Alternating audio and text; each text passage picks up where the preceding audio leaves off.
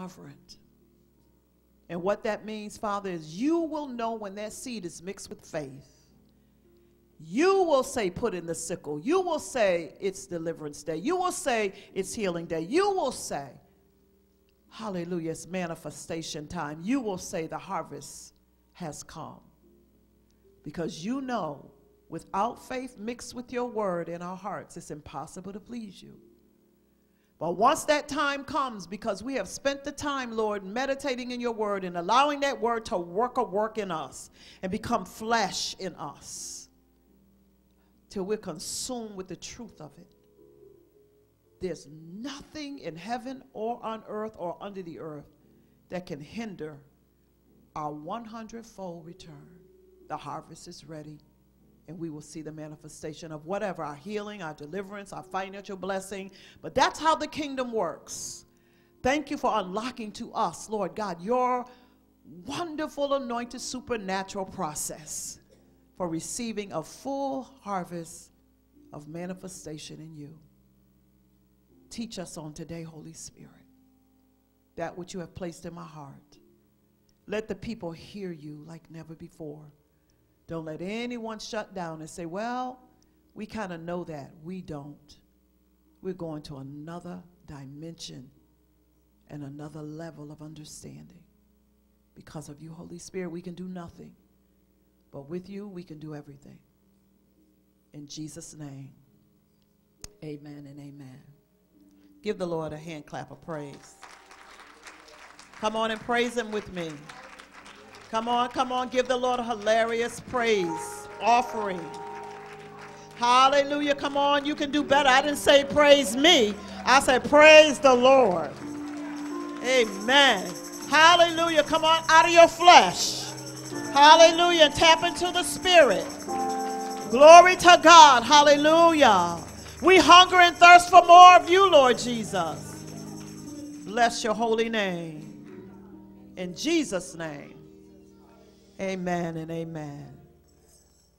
Those that have been here in this church for a while know that there was a section of time in the past, not too many years ago, when I taught a series on the gift of tongues. And God sent me anointed to say to the body of Christ that that is a gift that is so powerful. But there were many in the church that was not using it because they didn't understand the benefits. Well, God gave me a message entitled God's Grace Gift of Tongues. Now, you notice that this time I added the word grace gift because I never looked at it like that before until God began to reveal it to me. On today, I believe that Holy Spirit has a powerful revelation for us that's going to change us forever. I know that everything that God does is for a specific purpose, but when you don't understand the purpose of a thing, I remember Miles Monroe says, you will abuse it. Yeah. And so I would like for us to go to our foundation scripture on this morning, Acts chapter 2, verses 1 through 4. And I promise you that you're going to look at the grace gift of tongues differently than you ever did before. Acts chapter 2, in the Amplified, I want to lift up verses 1 through 4. And when the day of Pentecost had fully come, they were all assembled together in one place. Somebody say one place. Somebody say they were together. I look at that word as unity. They were all unified together in one place. They all had expectation. Do we have any unity in here today? Do we have an expectation? Oh, glory to God. Verse 2, when suddenly there came a sound from heaven like the rushing of a violent tempest blast. Ruah, wind, which we know is also transcribed Holy Spirit. And it filled the whole house in which they were sitting. Holy Spirit can manifest himself as the wind. He can manifest himself as fire. He can manifest himself as the glory of God. He can manifest himself as the anointing of God. He can manifest himself as the gifts of God. There's all types of ways Holy Spirit will manifest himself. He can fill this room to everybody in here can feel his presence, and yet he can also settle, hallelujah, hallelujah, our attention on the fact that he's on the inside of us. Is that good? Hallelujah. And there appeared, verse 3, to them tongues resembling fire, which were separated and distributed, and which settled on each one of them. So this grace gift, hallelujah, of tongues settled on every person that was in that upper room. And we know the Bible tells us, if we read before this particular chapter, that that room, the upper room, was filled with at least 120 or more were in that room, both men and women. Verse 4. And they were all filled, diffused throughout their souls, glory to God, with the Holy Spirit, and began to speak in other different foreign languages or tongues, as the Spirit kept giving them clear and loud expressions in each tongue in appropriate words. Holy Spirit filled everyone in that upper room with the ability to speak in other or different foreign languages that they had never learned in their flesh. I call it God's grace gift of tongues, and I'm going to explain to you why I call it that. This powerful grace gift of God was given to the New Testament church. Somebody say New Testament. New Testament. On its birthday, the birthing of the Lord's church. We call it the birthday. This would be the birthing of the Lord's church, and the gift that was given on the birthing of the Lord's church is his grace gift of tongues, because the birthing of his church brought the church from under the law into the gospel of grace. Is that good? But listen, so the first Pentecost gave the law under the old covenant, but this Pentecost gave the Spirit. And the Bible says the law killeth, or reminds us of death. Ooh, bless his name. But the Spirit gives life. And we know the story. Under the old covenant, when they rebelled against God, the Bible said 3,000 died in one day. And we know that when the Spirit came upon the Lord's church, the Bible says 3,000 was given life. They became part of the Lord's church. Is that awesome? And so this gift is called the grace gift of God, because it's the only gift of the Spirit that the old-time patriots did not receive.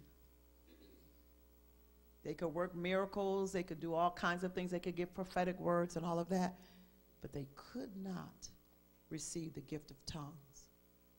That's specific for the Lord's church. I don't know about you, but everything on the inside of me is lifting up. Ooh, glory to God. When God would give a specific church, a specific gift to his church, means you and I need to pay close attention. Are you with me? All right. This is the very first, somebody say first, grace gift given to the New Testament believer, speaking in other tongues. Before they knew about any of the other gifts, this was the first gift that was revealed to them. Is that awesome? And when a person gets born again, that should be the first gift they received after accepting Jesus, is their prayer language, their new supernatural language. Glory to God. The infilling of the Holy Spirit. Bless your holy name. A language that you and I did not learn in the natural realm, but God's supernatural grace gift has been given to you and I when we were filled with God's promised Holy Spirit. Chapter 1, verse 8. Just look over on the other page. The Bible says, but you shall receive power, ability, efficiency, and might when the Holy Spirit has come upon you. And you shall be my witnesses, starting in Jerusalem, and all Judea and Samaria, and to the ends of the very bounds of the earth. And we know that if we continue to read chapter 2, we will see, glory to God, that every person of every nation that was in the known world at that time heard the gospel. They heard the message of the gospel preached in their own language, telling of the mighty works of God. Is that awesome? That is awesome. So we're going to touch on that in a moment. But I want us to back up a little bit, because in order for this message to really have the authority that I believe we need to understand how powerful this gift is, we need to go back to the Old Testament, because it was prophesied there. Actually, by the prophet Isaiah, he predicted this awesome supernatural event in Isaiah 28, verse 11 and 12. And I have read this many times, but I didn't have such an understanding of it as Holy Spirit has given it to me now. So let's go to Isaiah 28. Look at verse 11 and 12. Tell the Lord thank you. Come on, the more we thank him, the more revelation we will receive. Amen. And I done loosed you to receive it, so you can't be stopped up in tradition. Amen. Verse 11 starts off with, no, but the Lord will teach the rebels in a more humiliating way. By men with stammering lips in another tongue will he speak to his people, says Isaiah, and teach them his lessons. To these complaining Jews, the Lord had said, this is the true rest. Now I want you to connect something here, glory to God, that I heard Pastor Prince teach on that really gave me more understanding. He said, this is the true rest.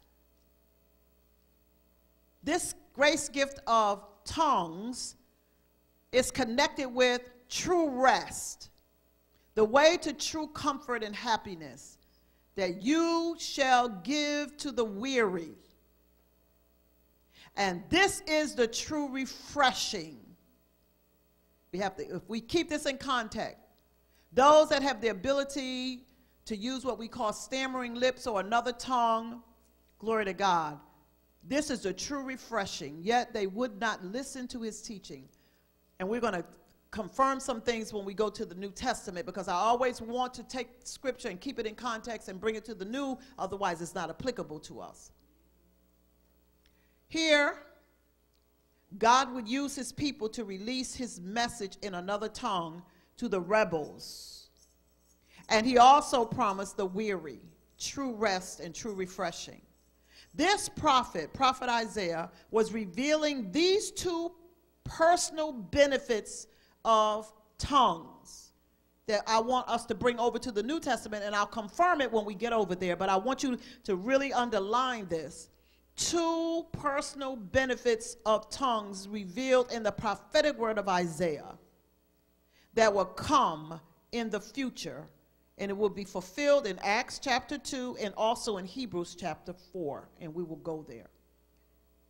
The word stammering, as I looked up that word, does not mean that the language would not be genuine, but that some of the people hearing it would not understand it. But this spiritual experience would bring rest and refreshing to all who would accept this grace gift during the church age. Let's go to Acts 2. Remember, refreshing and rest is connected to our grace gift. So we're in Acts 2. I want to go to verse 12 and 13.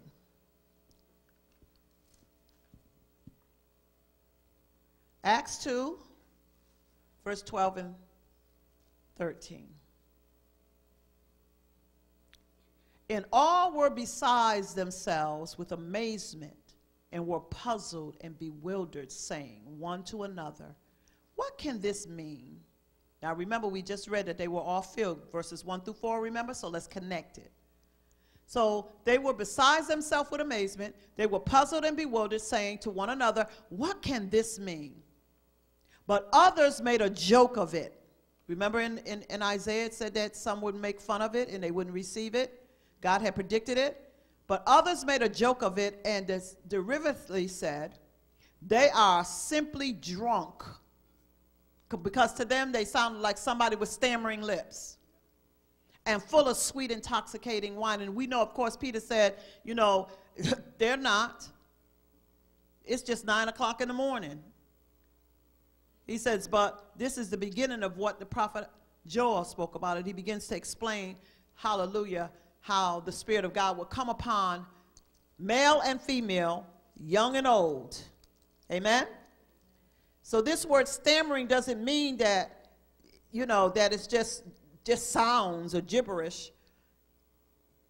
But also the Lord said this spiritual experience would bring rest and refreshing to all who would accept this grace gift during the church age. That's our age. Amen. Let's go to verse 38. And let's finish hearing what Peter says, because I don't have time to go through all the scriptures. It's a very long chapter, and you can go back and do your research, but I'm not taking anything out of context. I'm keeping everything in the context of what we started off with. In the 1st through the 4th verse, they were filled. A Holy Spirit came upon them. They began to speak with other tongues. Then verse 12 and 13, they began to question what was going on. Some believed, some did not believe. That's what was prophesied in Isaiah. Verse 38, and Peter answered them, repent and change your views and purpose to accept the will of God in your inner selves instead of rejecting it. There's a gift coming for your inner self. Yeah. Instead of rejecting it, you need to repent, change your views, and be baptized, every one of you, in the name of Jesus Christ, for the forgiveness of and release from your sins. And you shall receive the gift of the Holy Spirit. Yeah, you shall receive the gift of the Holy Spirit. Yeah. Verse 5 of Acts 2 says, now there were then residing in Jerusalem Jews, devout and God-fearing men from every country under heaven. All right. Back to verse 39.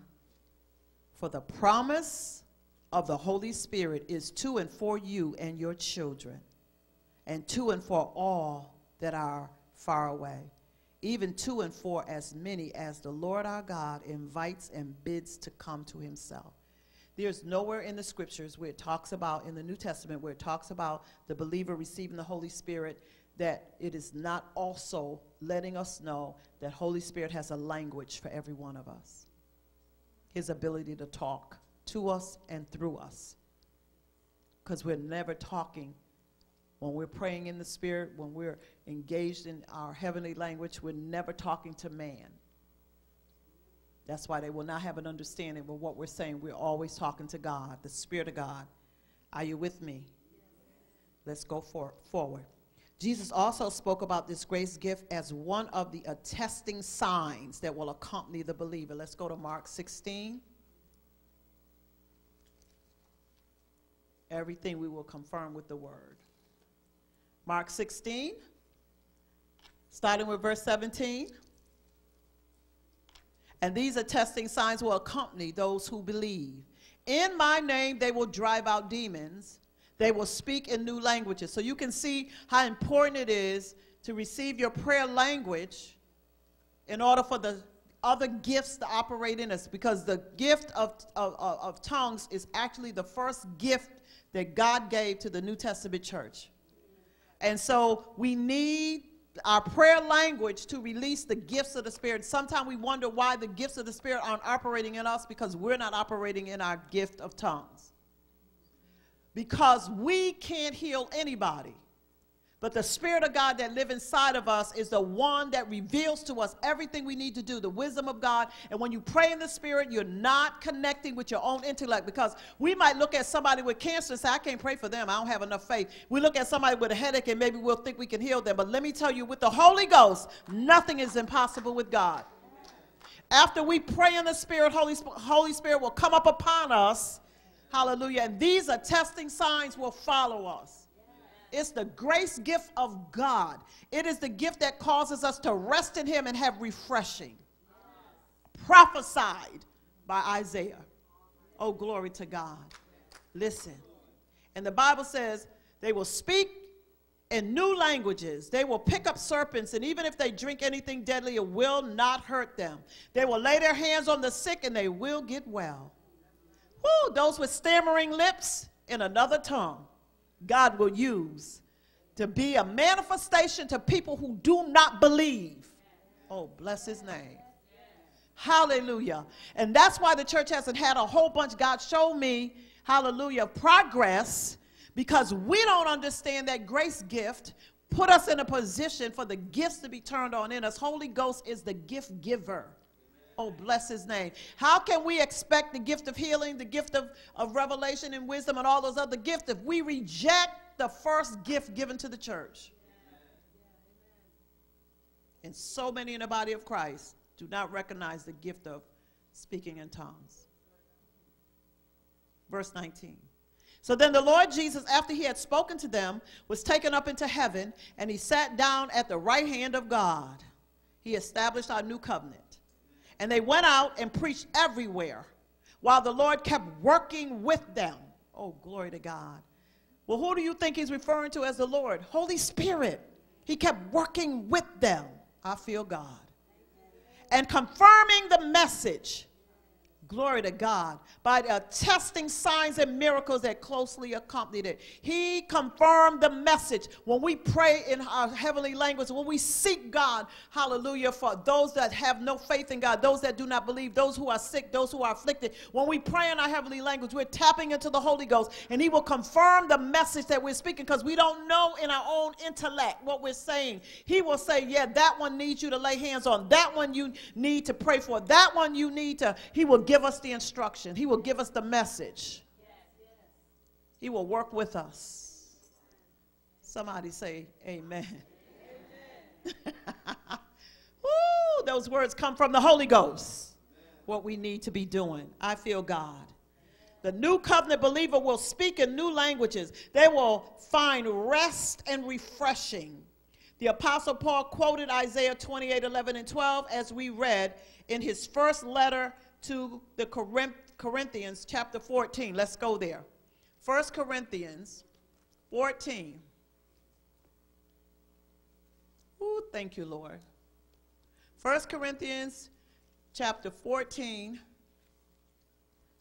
Tell the Lord, thank you. Verse 21. Before we start reading verse 21, if you have a reference in your Bible, what does it say at the bottom of that verse? Isaiah 28. So this is the exact words that I read in Isaiah about the prophetic word of the coming of the Spirit. Those people who would be given the gift of stammering tongues or another language. And it's quoted here in the New Testament. That's why we have to read the Old Testament. It's always pointing to something in the New Testament. It's fulfilled in the New Testament. So what does the apostle say here? It is written in the law by men of strange languages, or he called it stammering tongues. And by the lips of foreigners will I speak to this people. And not even then will they listen to me, says the Lord. Thus, that's how we know he's talking about unknown tongues here, because we keep it in context. Thus, unknown tongues are meant for a supernatural sign. Not for believers. We don't need a sign. We are the sign. But for the unbelievers, on the point of believing. While prophecy, inspired preaching and teaching and interpreting the divine will and purpose is not for unbelievers, on the point of believing, but for believers. So in other words, God's gift to us of unknown tongues, people will say, I'm hearing the gospel in my own language, but those are people who shouldn't be speaking my language. That's a sign to them. Where God will speak in our own language, prophetic words, he's targeting his church. It's for the believer. Are you with me so far? So, the Apostle Paul was anointed by God to reveal great revelations concerning God's grace gift of tongues. And he quoted the Old Testament Isaiah to let us know, glory to God, hallelujah, that when I pray in an unknown tongue, my spirit by the Holy Spirit within me prays, but my mind is unproductive because it doesn't come through our intellect. It's the gift of God. Tell somebody it's our birthday gift. Yeah. So on today, Holy Spirit is going to give us revelation from the Word of God about some of the benefits connected to God's grace gift of tongues. We need to remember what we read in Acts 2, 1 through 4. I call this the law of first mention in the New Testament because it is the introduction of our birthday gift, the first gift that the New Testament believers received. So first we must understand that it wasn't until Jesus established his church that anyone spoke in other tongues. 1 Corinthians 14, verse 2.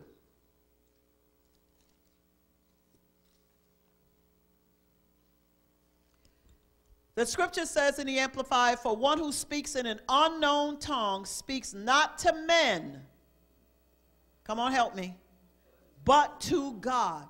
Who in their right mind don't want to be able to speak accurately to God? Every day, every moment of the day, you and I have the ability to use our birthday gift. Oh, glory to God. You and I don't have to wait for an appointment. You and I don't have to be in a particular place or in a particular posture. You and I could be driving down the street. We could be sitting in our homes. We could be at our desks at work. Y'all ain't saying nothing. We could be in the grocery store. Oh, bless his name. And God would begin to give us, hallelujah, I want to say an appointment with him. And then shortly after that, when you really understand the gift that God has given you, the interpretation will come from Holy Ghost. He will give you the meaning of the message. And these signs shall follow you. And before you know it, you're introducing somebody to the Lord. Come on, because you're under the unction of the Holy Ghost. You have the wisdom and mind of God. Y'all ain't saying nothing enough for me. I'm telling you, I'm excited about this. And it's all scriptural. He said, we're not speaking to man, but to God. For no one understands or catches his meaning, because in the Holy Spirit he utters what? Come on, y'all. He utters what? Secret truths. Secret truths. How would you like to have a truth about somebody, hallelujah, to get their attention? This sign is for the unbeliever. And you walk up to them and you think it's great when a prophet comes and says, who lives at 302 Main Street? And you go, that's me. How did he know? And is your last name Woods? Yes, my last name is Woods. You get excited, but every one of us have the ability. Whatever is necessary to be a sign to somebody who's an unbeliever, glory to God, to get them to come to Christ, you'll be walking in that gift. All of a sudden you go, how in the world did I see these letters? 204. That's not for you to go and play numbers. That's not for you to go to that. Come on, somebody. To Foxworth. That's not what he's giving you the number for. Let me write this number down and play this number. No, that's not what it's for. It's for supernatural intervention. Hallelujah. To give revelation, a word of knowledge, a word of wisdom. Holy Spirit will interpret that message so that you now, hallelujah, are equipped to bless somebody supernatural. You want to be a sign and a wonder to this world. Come on, church. We got to stop being ordinary. Just coming to church getting filled up. When we come in here, we come for the purpose of getting filled up, but we go out there for the purpose of being a sign and a wonder. And these attesting signs shall follow. They will speak in new tongues. They'll cast out devils. Come on, saints. We'll lay hands on the sick and they'll get healed. The Bible says, because in the Holy Spirit, in him, that's where the gift comes, in him. In the Holy Spirit, you and I utter secret truths and hidden things not obvious to the understanding. You'll say, how in the world did I know that? God will have you praying for nations. You'll interrupt some things that the enemy's getting ready to do. How did I know they was getting ready to do X, Y, Z? Because Holy Ghost gave you the message, then interpreted in your own understanding. Is that good? Give the Lord some praise right there. Oh, I feel God. Do you feel your help coming? As the old folks say. Listen, this grace gift is our direct hotline to the throne room of God. Woo! We have the ability, because you stand before this person and you know you're supposed to be praying for them to be healed, but you know that if you just lay hands on them, they may get it, they may not get it, but there are some other root things that God wants to show you. Not because he wants you up in that person's business, because he needs to be able to trust you. Glory to God. But he's going to show you some things, and you standing there and you're praying in tongues, and Holy Spirit begin to show you some root things, and you'll say, baby, these are some things Holy Spirit is showing me. Come on. I was in my bed this morning praying and preparing for the message, for the word for today, and the Holy Spirit just interrupted me about one of my grandkids, and he said, I want you to text them right now and give them this message. And I did just exactly what he said. Listen, saints, God want to use us. There's some supernatural things that's necessary to set people free. Some people are not going to be set free until you give them some information that don't nobody else know but them. They think. Ooh, bless his name. And they're going to say, ooh. They're going to say, ooh, I don't know. I feel strange around that person. No, because they know that you are connected with God. And you get ready to release some important information. Is that a good thing? That's where we're supposed to be at. Give the Lord some praise right there. I told you you're not going to be the same again. You're not going to be the same again. Tell your neighbor this grace gift is our direct hotline to the throne room of God. Come on, saints. We get to speak directly to God in the Holy Spirit that dwells in our spirit. We get to utter mysteries. We get to utter secret truths and hidden things that are above our own intellect. Your intellect is your brain. That's a part of your body. Hallelujah. Your intellect can talk you out of supernatural things. Your intellect can keep you from growing in God. You can have such a high IQ in the natural. You can think you know everything. You have no spiritual, come on somebody, interventions of God. God said, I can't even talk to you because you already think you know, but it's according to your intellect that you're talking to me. Oh, come on, saints. I know a great preacher that learned the Hebrew and Greek and Aramaic and can stand up in his message. He would release it. And next thing you know, he didn't believe, hallelujah, that there's a hell. He got it into inclusion. And I would love to listen to him say, wow, he know the Hebrew words and the Greek. That don't mean anything. Anybody can go to school and learn another language. And be just as off. And they can't be taught by the Holy Ghost because they block the Holy Spirit. Because let me tell you something. This thing called faith have nothing to do with your intellect. Your natural ability. Come on, all of your accolades in school. That's why it's so hard to get somebody real educated or real smart to follow the things of God. And I'm not against education, but let me tell you something. You put it above your spiritual relationship with God, you'll be stuck in your intellect. And see, you got to believe this thing you got to take this thing by faith. You can't reason this thing. You can't figure this thing out. You just got to believe God. And so don't let all your education and all your ability to read books and all that other kind of stuff stop you from walking in the supernatural of God. Amen. They are some of the hardest people to reach. God said he take the foolish, thank you, Jesus, uneducated, and start training them. He'll get you some education, but not until you start depending on him as being your teacher and not your ability to be smart. And if we're not careful, we get into pride. And Holy Spirit will never work through pride. And you don't allow anybody to teach you because you think you already know. You know before they say, oh, I already know that. Where's the fruit on your tree? No, we got to come humble. Like, Lord, I don't know anything unless you teach me. That's how I approach every message that I teach. I make sure y'all know that I know. Holy Ghost is getting ready to release some revelation up in here. And even when I open up the scriptures, after I've studied for a whole week, he still releases stuff that he don't unlock until I get up here, because he want to make sure that none of us think we know everything. I don't care how much we study. I depend on him to be my teacher. Sometimes I can't even explain it in the natural. I don't need to. There's an anointing on it, and it gets on the people. Y'all better help me. Yeah. I was talking to the Lord the other day, and he was revealing to me, he said, there are some songs that man have written. Be careful, because there ain't no anointing on it.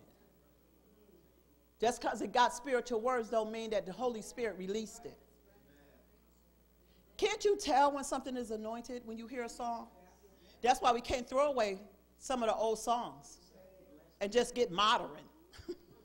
Some of this modern stuff. Listen, my sister-in-law was telling me she heard this preacher who wrote a song, and he said, I was high when I wrote that song.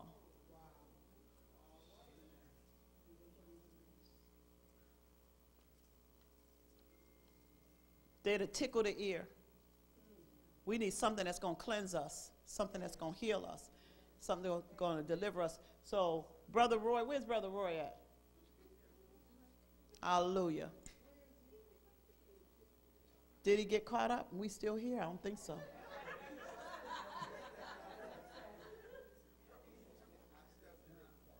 Where Brother Roy? He better step back up in here. I'm talking to him, the music department right now. I told you, it's the devil, isn't it? Every time I get ready to talk to specific people, they be done stepped out. The devil he's trying to have an assignment against me, but I'm not going to put up with it. The people who need to hear it, they always have just stepped out.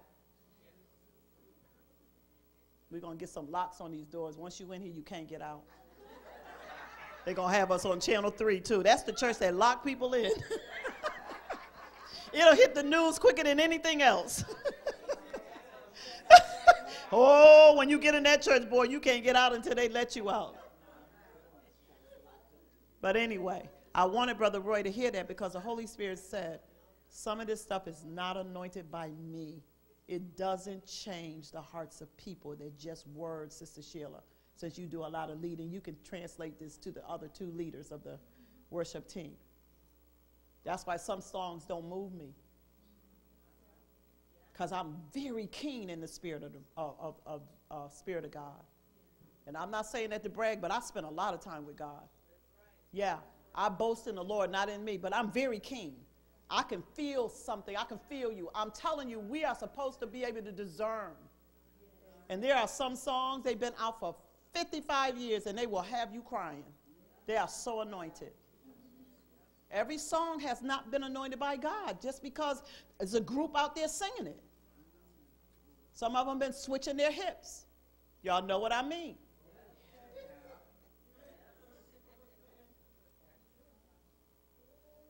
You won't know, but then you'll be switching your hips, wondering why this thing done got on me. I want to go back to divvy divvy.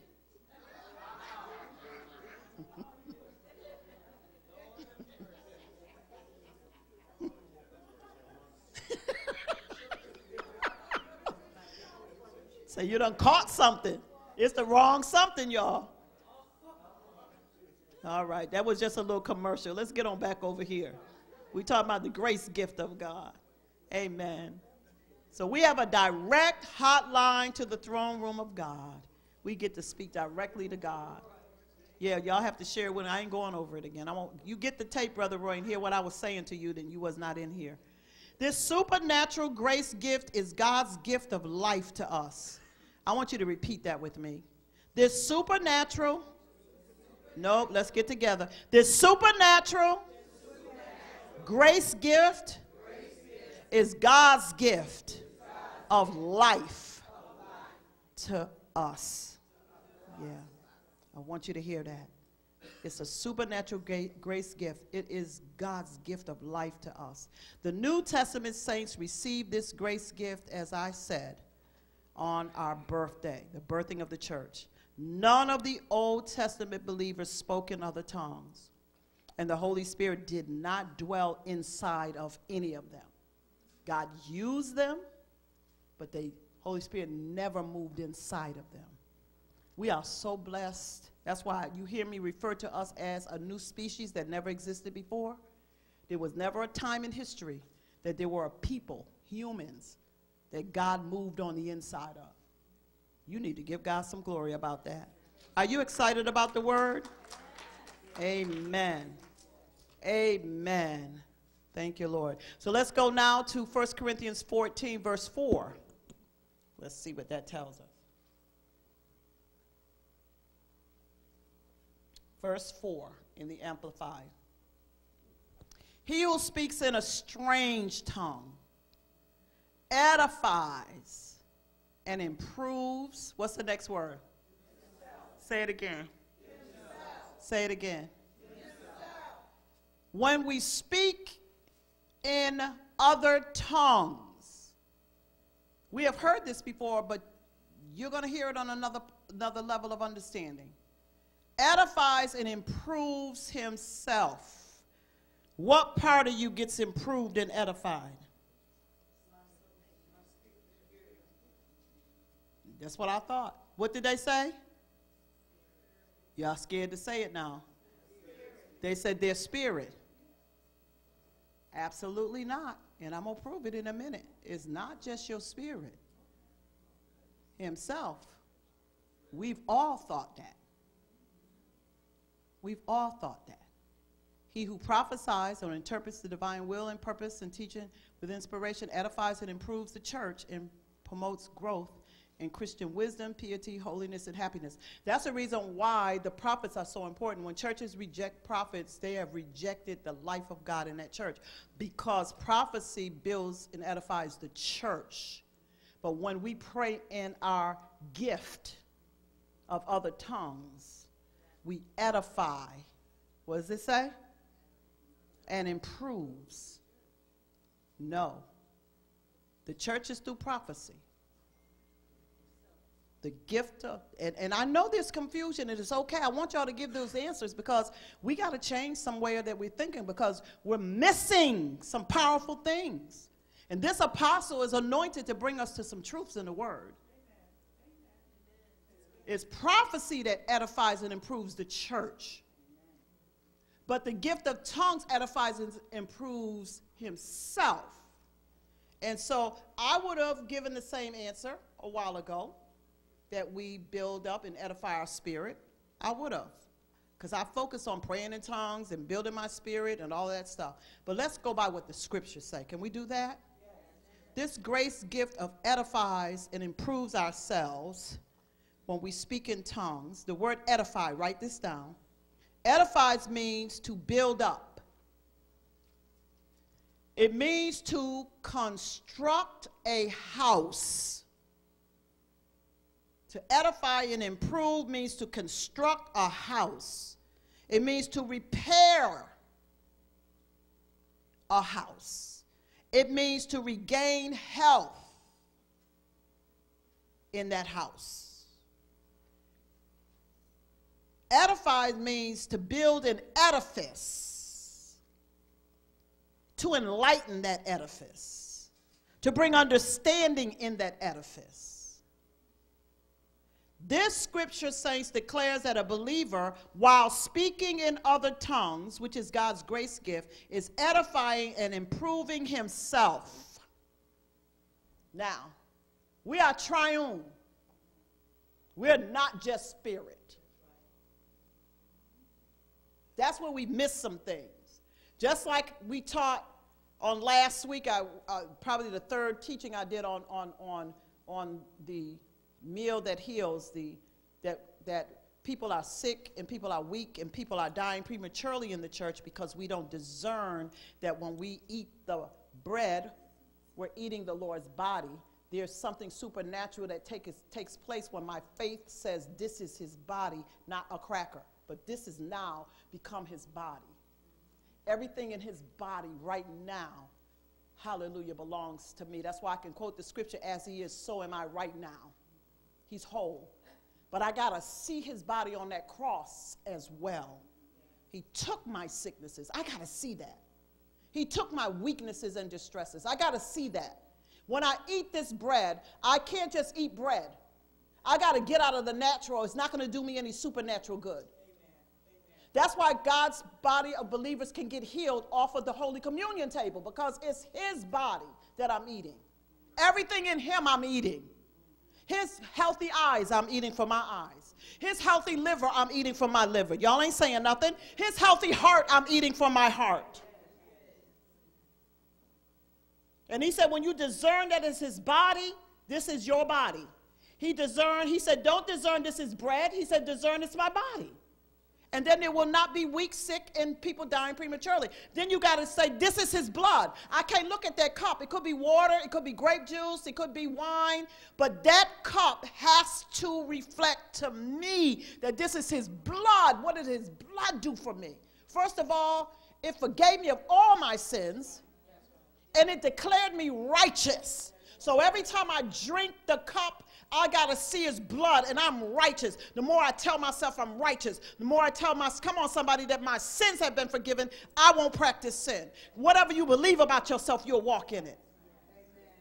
So it's the same thing here with the gift of tongues. Everything he gave us is significant. He gave it to us for wholeness. Come on, saints. And so I am triune. I'm spirit. I'm a soul. I have a soul, but I also live in a body. So I don't just pray in tongues to build up my spirit. Just like that bread is his body, just like that cup is his blood, I got to understand that when I pray in other tongues, that thing is beneficial for every part of me.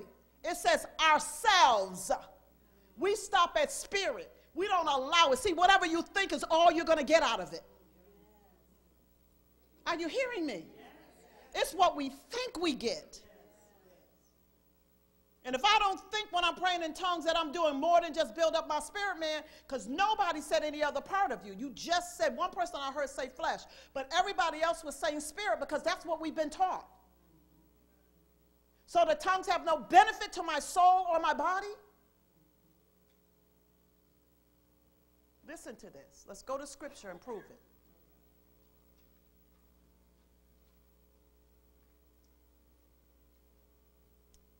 Ooh, glory to God. 1 Corinthians 6. Ooh, help me, God. My brain is racing. This is so powerful. Tell the Lord thank you one more time. He's getting ready to unlock something to us. Verse 19. 1 Corinthians 6, 19 in the Amplified. Do you not know that your body is the temple, the very sanctuary of the Holy Spirit? I thought my spirit man was the sanctuary of the Holy Spirit. But what did the scripture say? The hit right here, and this is what we got to do to wash our minds and change our minds about some stuff. It's telling me that my body is the temple. My body is the sanctuary of the Holy Spirit who lives within you, whom you have received as a gift from God. You are not your own. You were bought with a price, and we know that price was his precious blood, purchased with a preciousness and paid for in full. It's complete. Made his own. So then, I want everybody to finish this last part of this verse with me, because I want you to hear yourself saying it. Let's read it together. So then, honor God and bring glory to him in your spirit. You see that? Spirit. We only think we have to, God wants us to bring glory to him in our spirit. No, it says in your body. It's important that we understand that as I go forward. We got to look at key words. We can't go by what we learned and then miss the real revelations that Holy Ghost want to give us, because God is changing us. God's delivering us. God's getting traditions of men and denominational teachings out of us. We are not a traditional church. We are not going to go after things the same way that we used to. We need to say that was wrong and this is right because we're studying the Word. We're not going by what somebody told us. We're in the Word together. Amen. God commanded us to bring glory to Him in our bodies. God cares so much about our bodies, and because we haven't understood and recognized that, we've let the devil destroy our bodies. The devil comes and takes parts from us, from our bodies. Come on, we act like, well, hey, you know, I'm still alive. No, that peace was important. God wouldn't have gave it to you. Our bodies are important to God. Our bodies are His temple. Our bodies are His sanctuary. Our bodies are important. God cares about our bodies. And once we realize that, we won't put up with the devil's junk. You and I need to look at our bodies sometime and say, this ain't glorifying God. And I'm going to do what God has given me that I can do to change this situation. I don't have to put up with this. God wouldn't have told me to bring glory to Him in my body if He didn't care how my body was. And all this time we thinking, my spirit man is the temple of God. The scripture don't say that. You can't find a scripture that says that.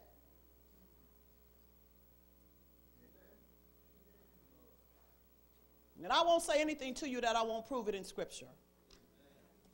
Listen. He said He gave His blood. His blood paid the price.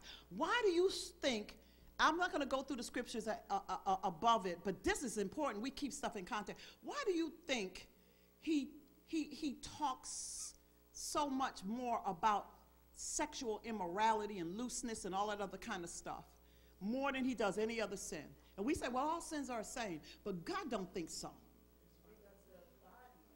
Our body is His temple. We lay down with anybody and do whatever we want to do. We have so many people that don't want to get married anymore. They just want to have sex, but they don't want to get married. We got young people that thinks it's okay for 2 girls to be together and 2 boys to be together. We got young people that's been perverted by the devil because they don't understand that God said, your body is my temple. What you do with your body makes a difference to God. What you put in it. How you treat it. We are being punished by the devil because we haven't understood that my body needs to bring glory to God.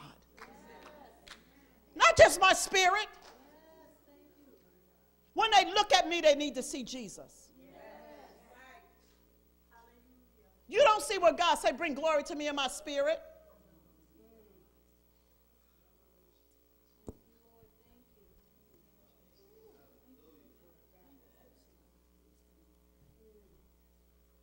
Our bodies are the temple of God. And our Creator commands us to honor Him and bring glory to Him in our bodies. God never said our spirit is His temple or His house. He never said it.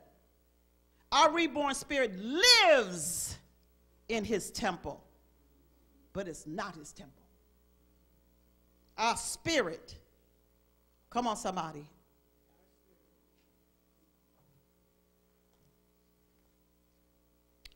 Our reborn spirit lives in God's house. We house our spirit and our soul. You got to understand, that's our spirit is already born again. There's nothing that we have to do with it. It's heaven ready when you're born again. But your body will still sin. God said, that's my temple. I want you to understand how important it is for you to present your body to me every single day. Because this is a part of us that could get contaminated in a second. Come on, you can have a weak moment and end up in an adulterous or a fornication situation that you never even planned on. That's why he talks about it. Shun immorality, all sexual looseness. Flee from impurity in thought, word, and deed. Any other sin which a man commits is one outside the body. But he who commits sexual immorality sins against his own body. Do you not know that your body is my temple? And if we don't start living something and teaching our young people, they're going to all go to hell over some sex. Because everything goes.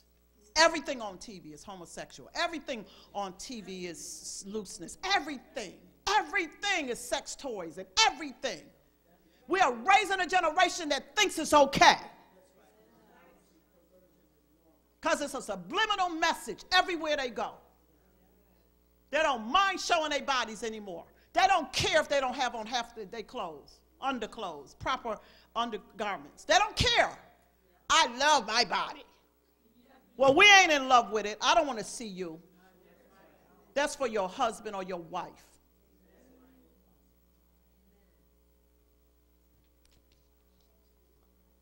We don't preach the truth and live it. We have to have a standard. But listen, he gave us his grace gift of tongues to edify and improve its health. You can't edify your spirit man and improve its health because your spirit man is one with God. The gift, this grace gift was given to us to edify and improve our bodies, our soul. He gave us his grace gift of tongues to edify and improve health, to build it up by praying in tongues. Let's go to Jude, verse 20. Ooh, did I tell you you're not going to be the same? Did I tell you? Somebody started changing already. Hallelujah. Did I show you anything that's not in the scripture? And that's why I gave you scripture, because you need to go at home. Go home and you study it out, because it's revelation to me already. That's why I can teach it. I qualify to teach you because I've studied this out. Jude, it's only one chapter, verse 20. That's the last book next to Revelation, in case y'all going everywhere. We don't go to Jude a lot. But after today you will, because this is a powerful scripture here. Verse 20. Okay? If you got to Revelations, you went too far. It's right next to it. I want you to get there because I want to read, and just half of y'all there. Jude, verse 20. Y'all with me? It's on the screen. What does it say? But you, beloved, build yourselves up. What did it say over there in the scripture we just read? What did it say? Edify and improve yourself. So now it's talking about building yourself up, founded on your most holy faith. Make progress.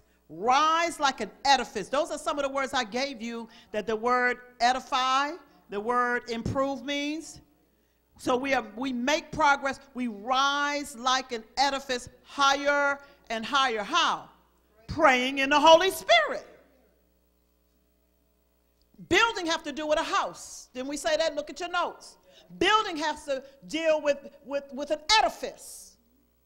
What did God say is his house? Our bodies. So what has tongues got to do with? Our bodies. That's how you can get your body healed. Pray in the Holy Ghost. You will build yourself up. Your body will get healed if you pray in the Holy Ghost. God gave it to you. You're building up your most holy faith praying in the Holy Ghost. Something going on with your body, just pray in the Holy Ghost. You're building yourself up. You're improving your health. You're building your edifice. You're making it stronger. You're strengthening yourself. It's the a gift that God gave to the New Testament believer to stay healthy and whole. God said, you can't do these signs if you're sick. He wants us to have an inward way to stay healthy and whole. God never intended for us to go outside of him for anything. Those things are for the world.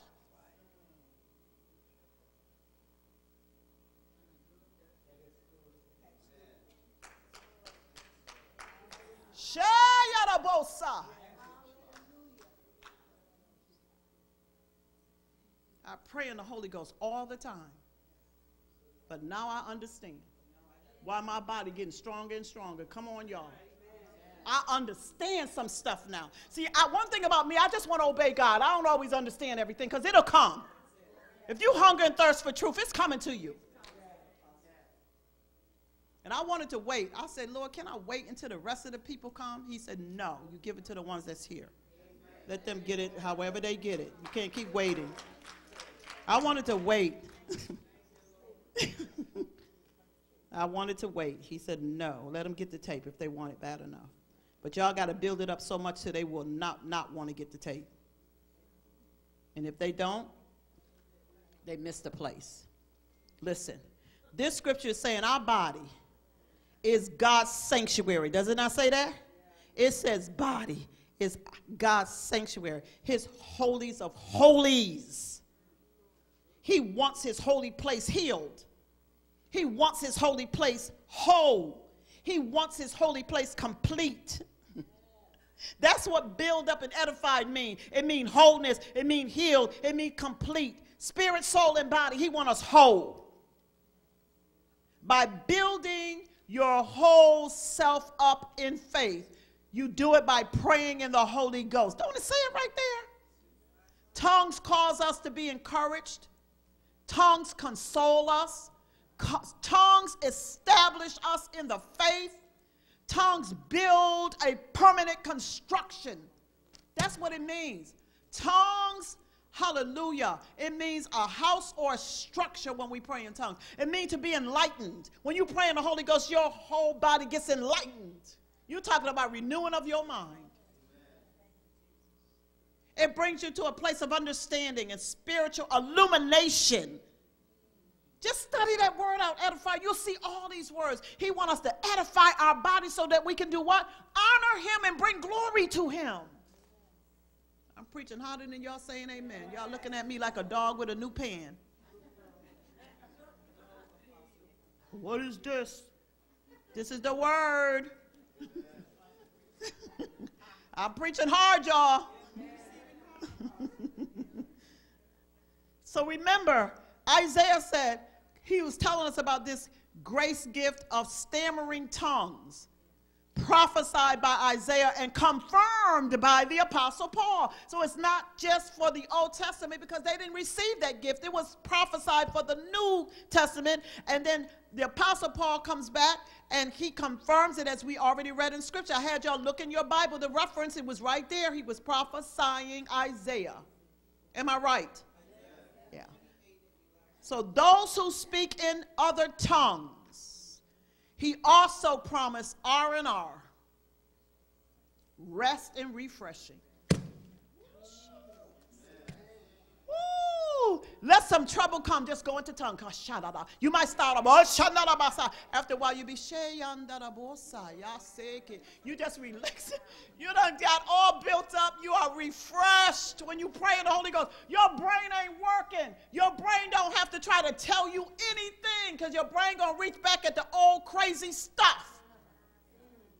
But what about this and what about that? Stuff that's locked in your brain, down in your subconscious. That tongues don't go there. It's a grace gift.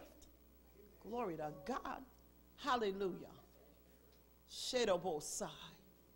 Hayashiandabosai. Thank you, God. Hoyashianda.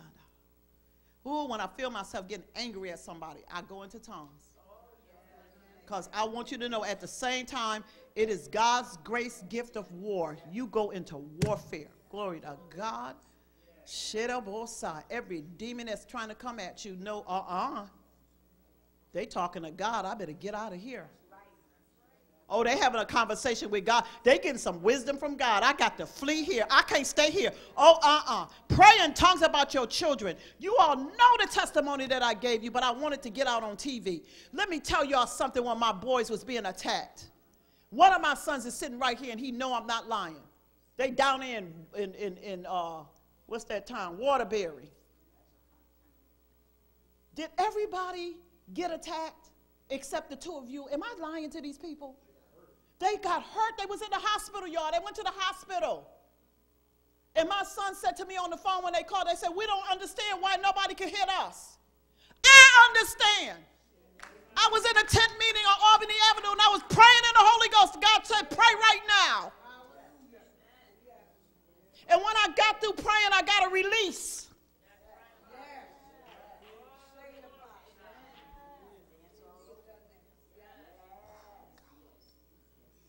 I prayed for my kids in the spirit so many times when they went out. I didn't know where they were, what they were doing. I prayed in the spirit over my daughter.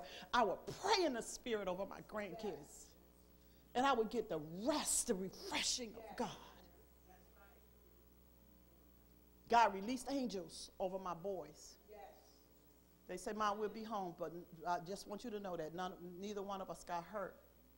One had his spleen punctured, one had his ear cut. It was all kinds of stuff. I mean, those boys was there to say they couldn't hit us. Do y'all know angels stood around my babies? Do you know I didn't know.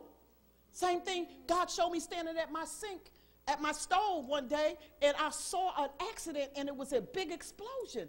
And I'm like, go into tongues right now. I didn't know who it was or what it was. I'm praying in the Holy Ghost, the phone rang. It's my sister-in-law. And she said, I just called to tell you that your brother was just in his car was totaled, but he walked away without one scratch. I said, duh.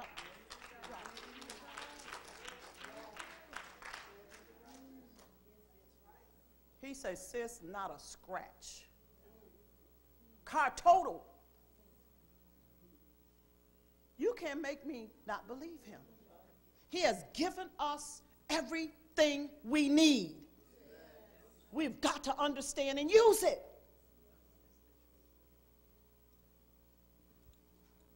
You can cover your kids even if they're incarcerated. Nobody won't be able to touch them.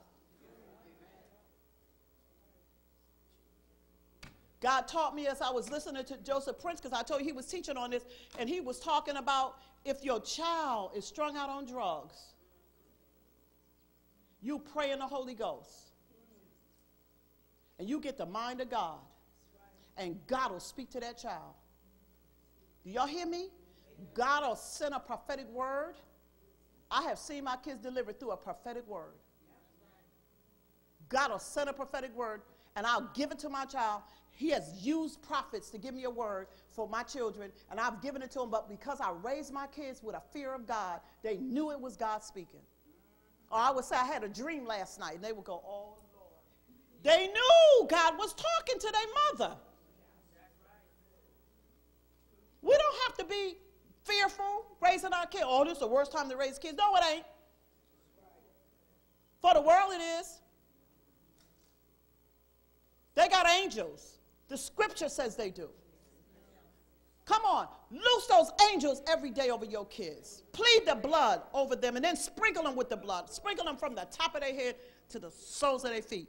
Pleading protects and keeps them safe, and sprinkling, hallelujah, heals and delivers and sets free every organ, every tissue. Speak to every organ, every tissue. Every single day I speak to my organs and tissues. I sprinkle the blood over my body. I didn't always do that because I didn't understand, but I do now. The devil don't want you to have this revelation today. That's why I say, Lord, there's so many of our leaders out. Do you want me to teach this today? He said, yes. Teach it today.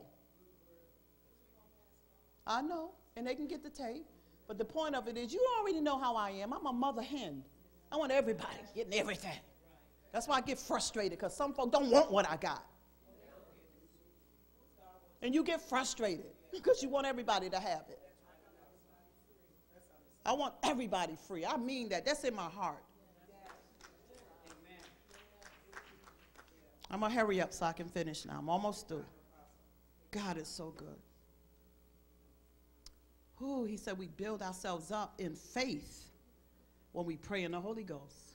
You want to build your faith? Pray in the Holy Ghost. See, we would tell ourselves, well, my mind don't know what. But honey, the real you know. Tongues cause us to be encouraged, as I said. I want you to think about that. When you pray in tongues, after a while you feel encouraged. You don't even know what you said, but your whole self has been in God's presence. You're established in the faith. You build a permanent construction. Your body begins to line up with the will of God. You don't need surgery. You need tongues. After a while, you pray in tongues long enough, you ain't going to need that medicine. I'm telling you. I ain't telling you to stop using it. I'm telling you, you're going to stop. You're going to stop. Causes you to have understanding. It causes you to have spiritual illumination. All of a sudden, you start seeing things that you didn't even know with your own natural mind. And you'll have R&R, rest and refreshing. Let's go to Hebrews 4.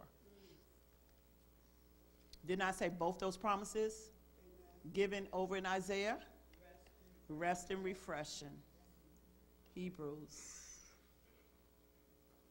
Rest and refreshing.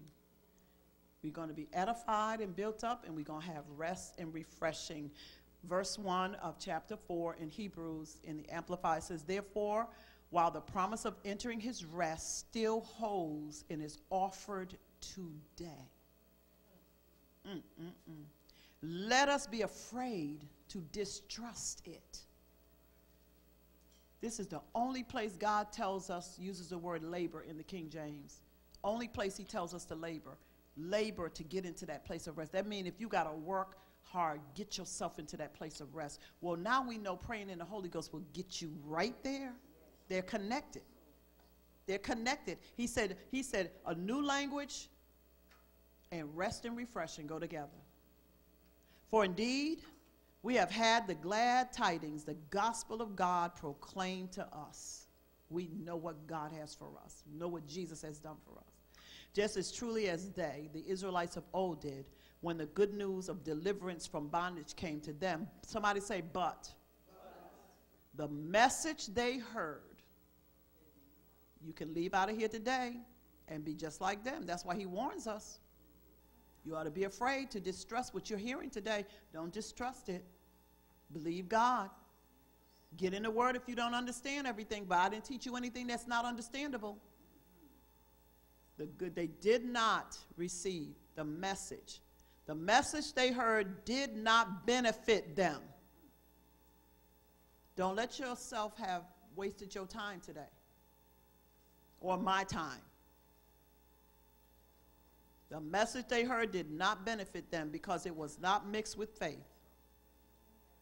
With the leaning of your entire personality on God, and absolute trust and confidence in his power, his wisdom, and goodness by those who heard it.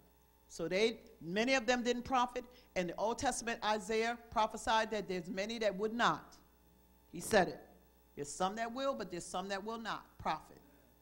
Come on, they will not receive. And then he says, neither were they united in faith with the ones Joshua and Caleb who heard and did believe. You got to make a decision. I'm believing every word Apostle said. If I don't understand every scripture, I'm going to believe God, and he'll give me his wisdom. Come on, somebody. He'll give me his wisdom and his power and his goodness to understand. Verse 4. Verse 3, I'm sorry.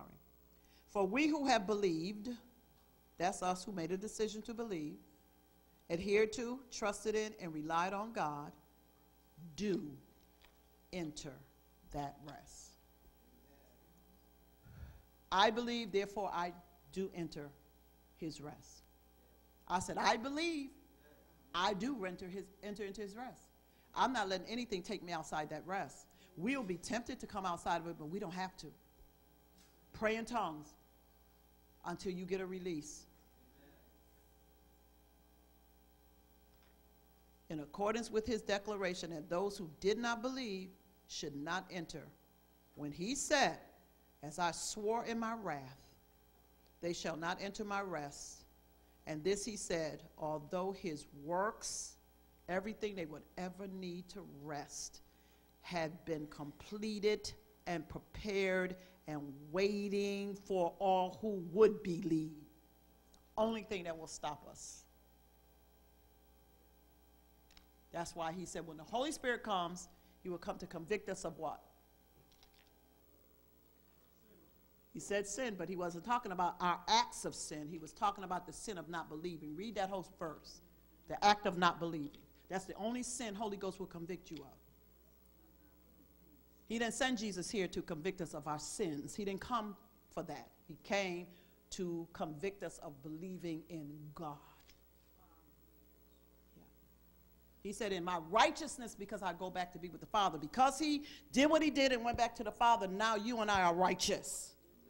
He said judgment, the only judgment that Holy Spirit would bring is judgment against the devil. He's already been sentenced, he's already been charged, he's already been defeated.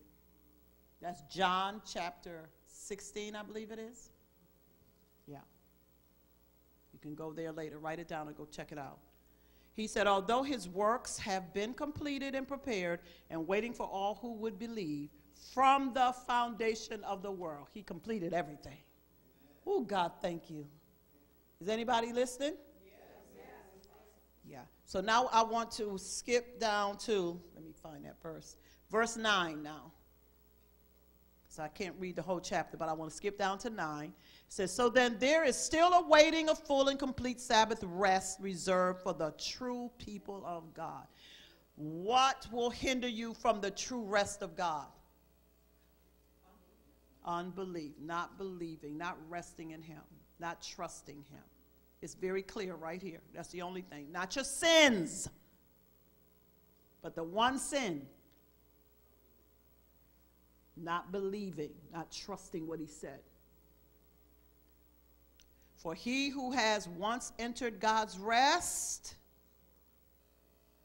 also have ceased from the weariness and pain of human labors. Ooh, glory. Don't pick that spirit up again. When pain and weariness comes on you, don't pick it up. It's not yours. Pray in tongues. Watch the miraculous happen. Watch rest come, because he promised us. Watch refreshing comes. Ooh, when you get refreshed, you just like, ooh, Lord, I feel like going on. What we going to do next? Ooh, remember now, the works have been completed since before the foundation of the world. Okay? So we're not waiting for him to do anything. He said, for the true people of God, we have a Sabbath rest. Verse 10, for he who has once entered God's rest also has ceased from the weariness and pain of human labor, just as God rested from those labors, particularly his own. And then he says, let me see, did I go further? Yeah. Verse 11, let us therefore be zealous and exert ourselves and strive diligently. That's the only place he talks about striving or laboring. To do what? To enter that rest of God. Because guess what? We got an enemy that will keep you from resting. The devil will keep you in turmoil. The Bible said in the last days, the enemy's coming to wear the saints out. You and I don't have to be worn out. I used to let that stuff go on. Y'all better come on. God said we tolerate. Stop tolerating. Use your gift. Get the Holy Communion table. Get in tongues. And use the tools. Use what God has given us. Stop sitting back letting the devil wreck your whole day when he's already been judged. I feel almost like y'all pushing me to take y'all to that scripture, because some of y'all looking at me like, did he say that? Yeah, he said it. Yeah, he said it. Just give me a moment.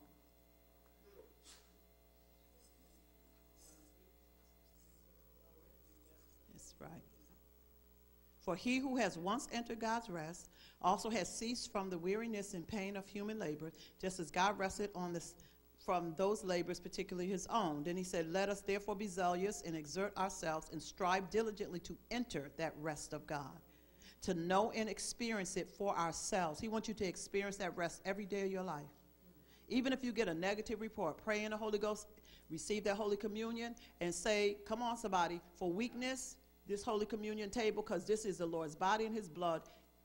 For weakness, this is my strength. For sickness, this is my health. for premature death, this is my length of days.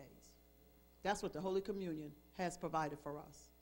That no one may fall and perish by the same kind of unbelief and disobedience into which those in the wilderness fell. Listen to verse 12. Great revelation. For the word that God speaks is alive and full of power. Whoever told us that our tongues are not words that God speaks? We only think it's the English words. But did not our tongues come from God? Are we talking to God? They are his words, because we sure didn't learn them in no school. Anybody that try to teach you how to speak in tongues, you better run from them. That's the gift that comes from God. So it's not just English words. These are words that God speaks. Those words that God speaks is alive and full of power, making it active, operative, energizing, and effective. It is sharper than any two-edged sword, penetrating. When you pray in tongues, not just English words, but tongues, words that God gave you. It says, glory to God, it's penetrating to the dividing line of our whole self, the breath of life, our soul, the immortal spirit, ourselves, and of joints, that's our bones, and marrow is our blood. So it's talking about our bodies as well, of the deepest part of our nature, exposing and sifting and analyzing and judging the very thoughts and purposes of the heart. When we pray in the Holy Ghost, not just speaking English words, we've done that, but our intellect will mess with them sometimes. But your intellect can't mess with your tongue language that came from God. Hallelujah, because your brain don't know what you're saying. But it's effective because God, the Holy Ghost, is praying the perfect mind of God for us. The perfect mind of God. That's awesome. Glory to God. I don't care if you just have one syllable. Speak it till you stop flowing. A baby don't come here saying mommy and daddy. They usually just say dad, dad. We go, ooh, he's saying daddy. Hello. You don't know what he's saying. He's just making a sound. This grace gift of tongues and God's rest and refreshing that will cause us to cease from our weariness and pains of human labor has been completed from the foundation of the world and is waiting for all who would believe and start speaking to God and praying in tongues. Saints, we edify and improve our health when we pray in tongues. We build up our temple. Our temple is what? Our bodies. Come on, talk to me. We repair and restore our bodies when we pray in the Holy Ghost. You need some new cartilage. You need a new spine. You need some new eyeballs. Pray in the Holy Ghost. Hallelujah. Thank you, Lord. We are building up our temple, our bodies. We are repairing and restoring our bodies by the Holy Spirit that dwells in us. Does that not say it in Romans 8? Let's go there. Romans 8 says what? And if the spirit of him who raised up Jesus from the dead dwells in you, then he who raised up Christ Jesus from the dead will also restore to life your mortal, short-lived, perishable body through his spirit who dwells in you. Don't you know when we pray in tongues, we're praying in the Holy Ghost. We're praying the perfect mind of God for our bodies. Our mortal body will be healed because Holy Spirit lives inside of us. Is that awesome? That is so awesome. I want to run. Only reason I don't scream is because I think I will lose it. We looking for stuff all out here to get ourselves built up and healed and whole when we got the gift of God, when we receive Jesus. And if you haven't released your prayer language, it's just because you have chosen not to. It's the gift of God for every believer. Oh, I can't release my tongues. You are not receiving the gift. It's receiving. It's like I receive a birthday gift from you. That's our birthday gift. Our brain want to tell us, well, maybe it ain't for me.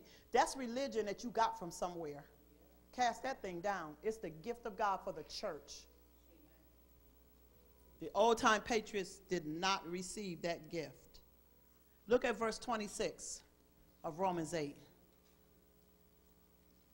This is my last verse, scripture, I think. Romans 8 and 26. What does it say? So too the Holy Spirit comes to our aid. Y'all better help me. He bears us up in our weaknesses. Y'all better help me. How you think he do that? Well, we pray in our heavenly language. For we do not know what prayer to offer. In English, we don't. Nor how to offer it worthily as we ought. But the Spirit himself goes to meet our supplication, whatever we need, and he pleads in our behalf with unspeakable yearnings and groanings too deep for utterance. Ooh, I feel like I'm in a courtroom. I have stated my case, y'all. And he who searches the hearts of men knows what is in the mind of the Holy Spirit, what his intent is, because the Spirit intercedes and pleads before God in behalf of the saints according to and in harmony with God's will. How do you think he's intervening for us? Through our gift of tongues, when we rest and get refreshing. Saints, this grace gift of God is also his supernatural weapon of war. Holy Spirit activates God's covenant when we pray in groanings and utterances in supernatural tongues to make perfect intercession. You can't intercede better than praying in tongues. I don't know if y'all hearing me. I believe as I close, when we really receive this life-changing revelation from God's Holy Spirit on today, he will start dealing with us from the inside first. What the Holy Spirit want to do first in us when we start really believing this and we submit ourselves to him, he said he wants to get rid of all our fears, all our anxieties, all our depressions, all our stresses that trigger sicknesses and diseases in our body. When we pray in the Spirit and rest and get refreshing from him, when we utilize our birthday gift correctly, Holy Spirit desires to strengthen us with this supernatural grace gift and free us from physical infirmities and addictions. Let me say this. Natural doctors can only treat us in the natural.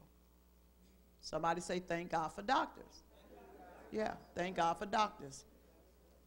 But they can only treat us in the natural. They are not equipped to deal with demonic forces. 99.75% of all sickness and disease come from demonic attack. Every sickness comes from Satan. Sometimes, we do some stuff that causes our body to break down, but nevertheless, they originated with Satan. A doctor in the natural cannot deal with demons.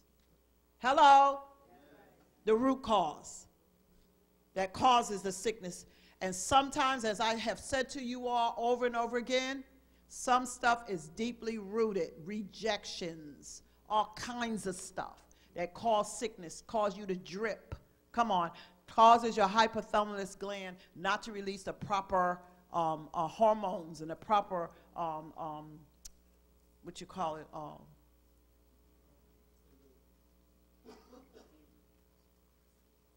chemicals in our bodies. God gave us everything to work correctly, but our brains can throw stuff off. Can I get an amen right there? Amen. I say God gave us everything to work perfectly, but our brains can throw stuff off. Yeah. And a doctor in the natural cannot deal with demonic forces or the reasons why. So they'll do what they know to do. Give you medicine or cut it out, one or the other, to help you. They come to try to help you, but how many know that we can have complete deliverance if we trust in God? Yeah. Yeah. You and I need to utilize God's grace gift, build ourselves up, restore our spirit, soul, and bodies, give us divine healing and health by God's supernatural means of speaking in tongues. And at the same time, he will give us R&R, rest and refreshing for every believer in Christ. Saints, I want us to stand to our feet.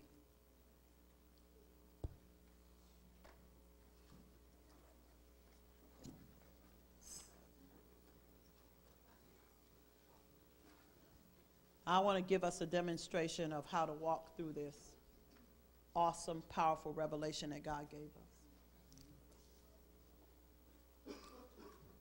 this great grace birthday gift. You have got to submit and surrender yourself so that you will not be like those in the Old Testament under the law, that when the message came, it didn't profit you anything. I don't want to just, believe that just because I preached from the depths of my soul, that everybody in here is going to receive it. Some of y'all will go home and won't speak in tongues just deliberately out of meanness. I rebuke you. That ain't the devil, that's you. I rebuke you. God already showed me that. But he said there would be people that would reject the message. But you will not find rest and refreshing for yourself.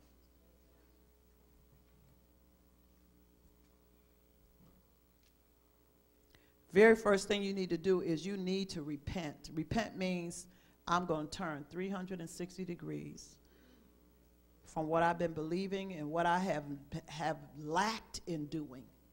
But since this revelation has come, I believe God sent Apostle to speak into my life today to let me know that I can be set free. And what you want to do is get to the place where, you know how you hear me say I have no dry season? I've given so much until there's never a time when I ever have a lack anymore. I'm not catching up with harvest. Harvest continue to be perpetual in my life, because when you don't stop giving, you eventually catch up. The Bible says we'll come to the place, especially in the end times, when your giving and your receiving will run into each other. I believe I'm in that place. And you can get there too. It's not just for select people. Some of y'all pay your tithes sometime, you apologize, say you're going to do better, and you don't. But you don't know that's a stronghold of poverty holding you locked up. You need to repent. You need to pray in the Holy Ghost till when you get your money, you have the Holy Spirit give you revelation that that's not your money if you touch the first tenth of it. And that you're a thief. And I know you don't want to call yourself a thief, but that's all it is, because that's God's money. I ain't saying it for me. I'm saying it to help you, and you're going to stay in poverty. You're going to always be going back and forth, back and forth. You a little bit of help, then you fall back again. Then you can't pay your bills, and it's every time you get out of debt, you get back in debt again. Why? Because there is a spirit connected called poverty to you, because your mindset has not been changed yet. Pray in the Holy Ghost. Repent and say, God, please forgive me. I know that's your word, not Apostle Cheryl's word. That's your word. That's your process to get me from the mammoth system that will kill me to the kingdom system that will bless me forever. But it's not just for me. It's for the generations to come. My children's children's children will always be blessed because of what I've done. My grandfather was a tither, and it's always been easy for us. Things just always bless us. It's his blessing that we're reaping, and I know that. And my grandchildren and children's children going to reap it too, because we have taught them of the Lord, and they have seen me live that lifestyle. Their grandfather lived that lifestyle. Their parents lived that lifestyle. Are y'all hearing me? We got to repent and ask God to help us to turn around from all wrong thinking, that I got to be sick, that I got to have this thing going on in me all the time. No, you don't. Jesus took it to the cross. If God meant for you to have it, he wouldn't have put it on his son. I don't care how long you've had it. I don't care if mama and them had it. It's not for you. You got a new DNA, and you got to focus on that, pray in the Holy Ghost till them lying devils loose you.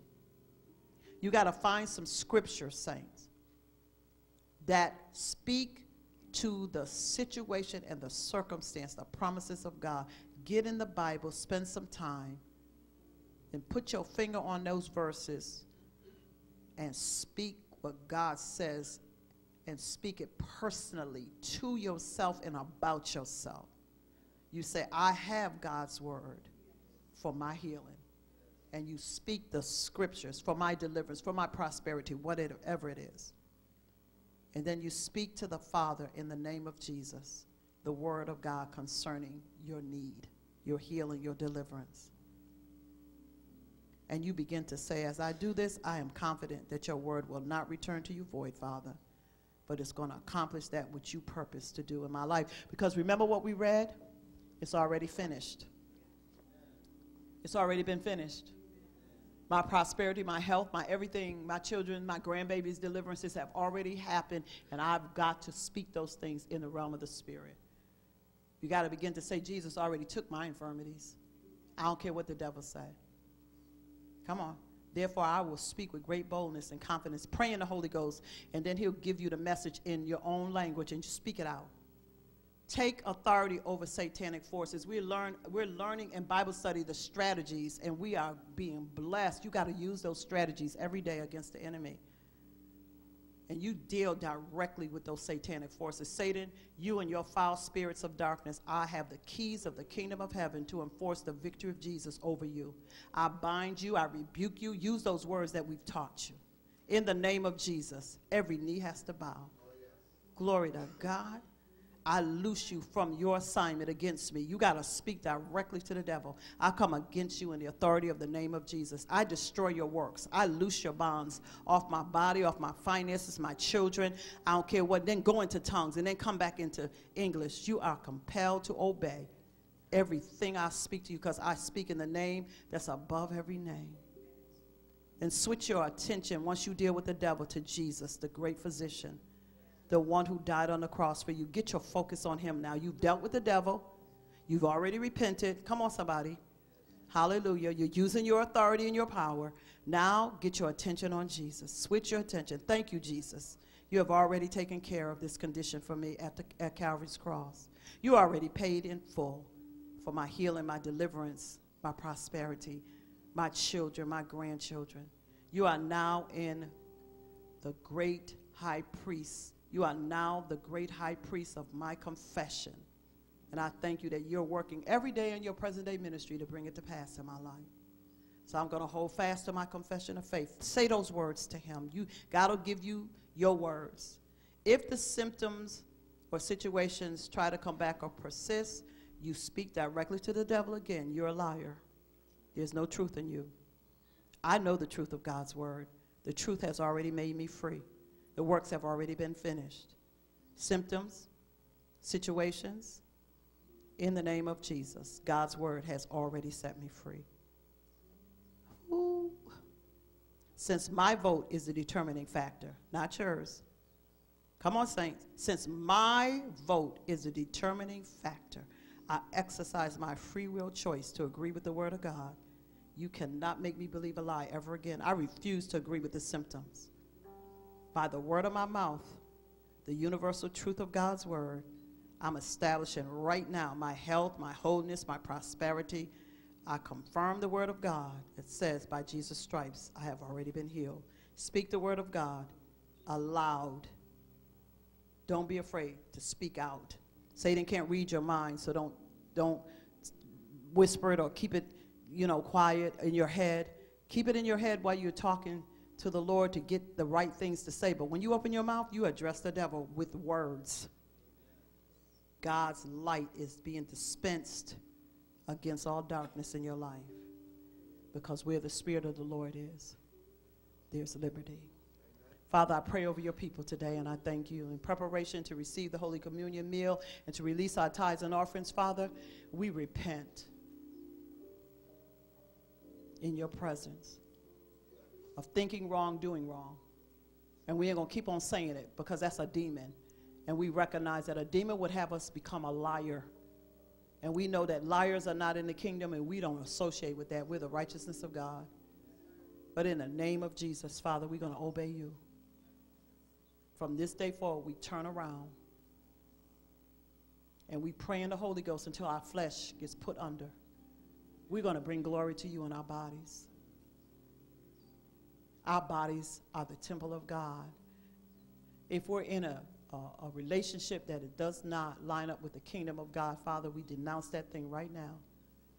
We're not lusting after nothing else. And we're going to pray in tongues until our flesh line up. We don't have to use no sex toys and all the kind of crazy crap. We're not going to be watching pornography or none of it. We're not interested in satisfying our nasty flesh, because we put that under right now. God said nothing is good in our flesh. But we're going to walk in the Spirit. We're going to live holy before our children, and we're going to set a standard. And you're going to help us, Lord God, to say no to our children when we need to say, stop that, take that off, and you're not going to live here doing that. We're not going to be afraid to talk to our children. That everything in this house going to serve God. Just like you get up for your job, you get up on Sundays and come to church. It ain't going to be the last thing on your mind because I'm going to be held accountable before God. In the name of Jesus, Yeshua, we have to start a standard because we know it's right. But God's not changing his mind. In Jesus' name. And if they try to fight you, do what I did with my kids. They didn't always get excited about coming. I said, we leaving the house now. Whether you got on underclothes or outside clothes, get in the car now. Shadabosai. Take authority, and God will help you. If you make the first step, he'll help you. We have to make the first step. Anything that's going on in our lives, Father, that don't line up with you, we put a stake in it today. You have taught us some stuff today we cannot turn around. We've seen it in the Word, and we will not change our minds ever again. I thank you that we're going to wash ourselves in that Word so much. We're going to go over that scripture. We're going to tell everybody we know. Hallelujah, that's in the body of Christ, that our birthday gift was the grace gift of God, other tongues. It's a powerful tool.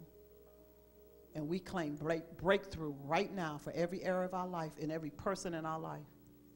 And God, I thank you, they and you going to see the difference because this is the beginning of a brand new day for us. We will never be the same again. We will not be bewitched by the devil.